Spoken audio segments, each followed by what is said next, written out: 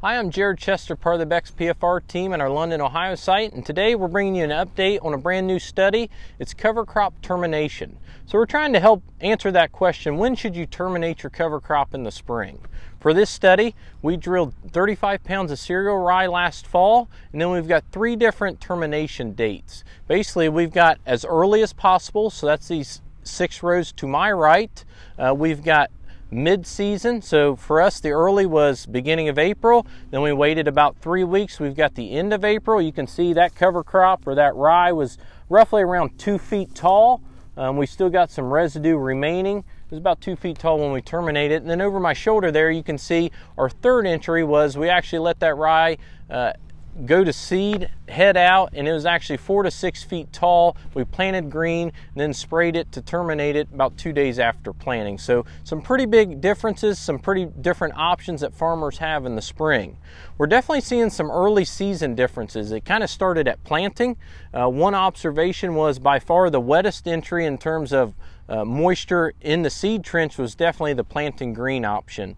Another observation we made was we ran row cleaners across all 3 entries, and it definitely took more downforce with those row cleaners when we were planting green. Another observation that we've made early season here is that when you actually just look at the plants themselves, so this plant was out of where we terminated early April. This plant is actually where we planted green, so you can see some pretty big differences in terms of stalk diameter, plant size, also where it's at in terms of growth stages. This plant's at V4, where this one's lagging behind, closer to V2, pushing V3. So definitely some early season just plant vigor differences. Also, you can see that this plant is quite a bit darker green. I think we're starting to see a little bit of that carbon penalty to take effect. On this plot, we ran 20 gallons of 28, so front loading quite a bit of nitrogen pretty close to the row to try and minimize that carbon penalty. But I think before we get this plot side dressed, we're going to see that carbon penalty show up even more. Another observation we just found was where that standing rye entries are, we're actually seeing quite a few plants actually get clipped off. So these plants were at V2, and then we've got some voles out there.